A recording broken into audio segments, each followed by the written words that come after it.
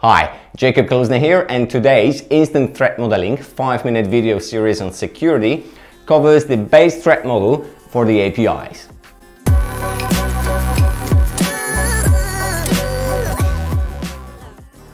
If you're familiar with inheritance in software development, security issues can also inherit from a type of an object, and the best part is that you can prototype security requirements.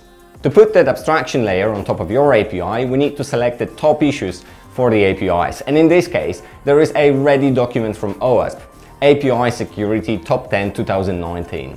Let's imagine a typical infrastructure look at an API. There is a user who uses the front-end application, web, mobile or FIC client that consumes the API. And a typical use case is that an anonymous user authenticates to a system and later on they can view and edit data. Sometimes there is a separate API for back-office admins, or there are administrative methods in the main API. What can go wrong? API issue 1. Broken object-level authorization. Think about viewing or editing other users' data, such as profiles or invoices. Number 2. Broken user authentication. Weak session identifiers, expired sessions, weak session management, and the best part, test accounts left from the development. The next one is excessive data exposure. It is common that the API responds with a full database object with all properties, but displaying only some of them in the user interface. Think of a function that lists all users and displays only their names and surnames on the screen, while the HTTP response contains all user properties, including their passwords. Lack of resources and rate limiting. It can cause performance issues, but also a denial of service. Besides, it allows brute forcing not only credentials but also object identifiers such as invoices. Broken function level authorization. My favorite one. A user that can only view the invoices can edit them. Or a better one. A low privileged user can execute an admin function to add a new user with an administrator role. Mass assignment. The API frameworks and object models created a loophole for attackers. Let's say a low privileged user can change their profile name by sending a request with a user object and just 2 parameters, name and surname. Now, the very same user can add a third parameter of name role and set it to admin. Some implementations will then update the role too. Security misconfiguration.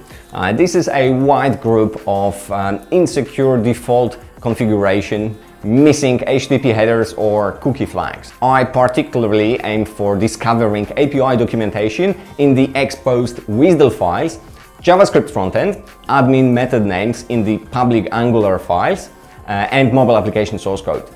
Number 8. Injections. SQL or no SQL, XML injections. I very often find XML injections of external entities, so XXE, which very often leads to local file inclusion.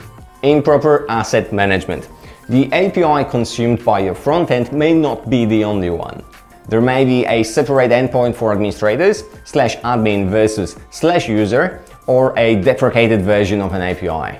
What I used to find is test and staging environments, often managed by a third party, that are easier to compromise because of debug mode turned on. And the last one, insufficient logging and monitoring. This is a generic threat when a vulnerability exists, but it could have been stopped with proper monitoring. If few 100,000 requests to brute force an OTP code go unnoticed, or there are tens of requests sent within milliseconds to exploit a race condition, who is responsible? Instant mitigations. For data access control issues, Centralized authorization mechanism and also OWASP Access Control Cheatsheet covers the basics.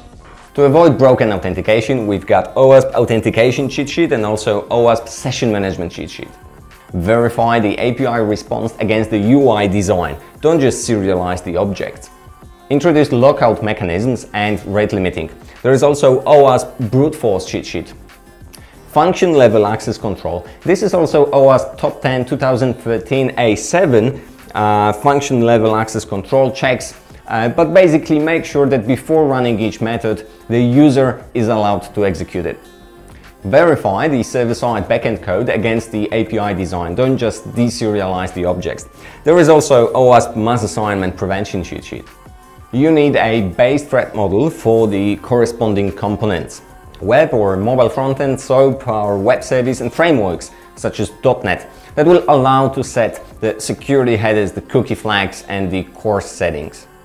You also need to take care of obsolete software and up-to-date operating system, change the default configurations with the default passwords and clean up the test accounts left from the development.